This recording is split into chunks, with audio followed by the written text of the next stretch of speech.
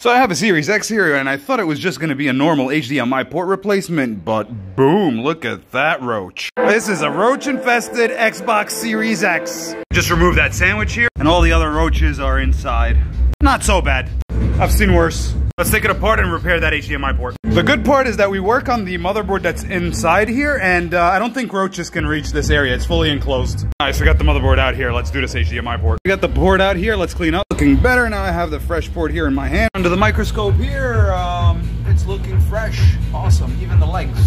Let's go put it back together and test. I have it together here enough just to test, and let's turn it on. It's turning on. Perfect. The tester says good. And we have it. Perfect.